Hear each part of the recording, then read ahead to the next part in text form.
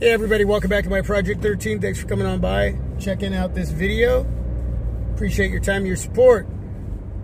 I wanted to give a huge shout out to Daryl and Ray over at the Google store. Two reps that took care of a situation that is a first for me. Now, huge shout out to hashtag Team Pixel. They sent out the Google Pixel 7 Pro,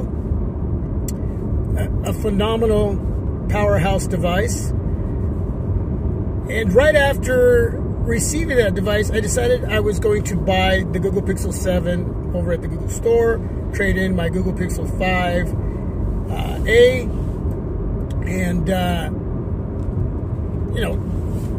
get some money back towards that device so I didn't have to pay the full price. Once I made the purchase, Google sent out the box with the return label,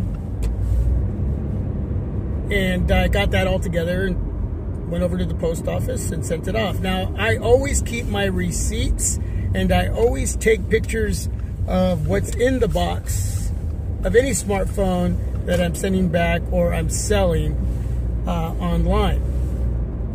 And so I had photos of everything. It got to Tennessee, but then after that, it stayed there. It wasn't moving. And this was going on for about almost 3 weeks now. Well, it was moving for about almost a week, and then it just stopped. It just paused. And that was just odd to me. Waited for about another week and a half, almost 2 weeks, and it wasn't moving. Something was wrong. I contacted Google, talked to Daryl over as far as one of the reps there that handle situations like this for the Google store, and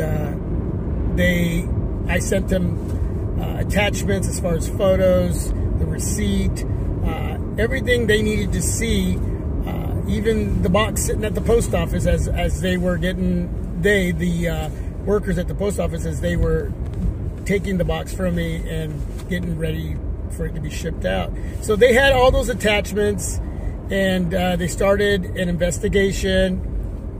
They escalated it, and this went on now for about a week and a half. And today, a gentleman by the name of Ray in the escalation department sent me an email letting me know that they were going to give me the money that I was going to get back for the as far as what the 5A trade-in amount was going to be, because apparently the label they sent me didn't have the right information. There was something wrong with scanning it or something that caused it to either it just getting lost or sitting somewhere where it's not being recognized. I mean, I don't know what's going on, but USPS, because I called them, said that there was something wrong with that label. But it turned out to be a mess. I mean, you're listening to the story that is just, yeah, it was one of those situations, but I know I did my part. I had all the evidence. I sent it to Google.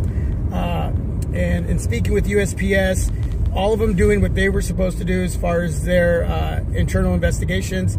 And today I got that email from a gentleman named Ray, like I just mentioned a couple minutes ago, and said, hey, we took care of it. You're going to get your money back within the next 5 business days. And I'm so stoked because, I mean, I'm happy with the fact that I always try to keep as much information and records, whether it's paperwork, receipts, or photos. And it's bright out there. Yeah, that's not working.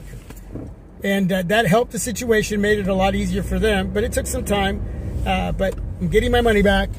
And hopefully the 5A, 5G turns up somewhere.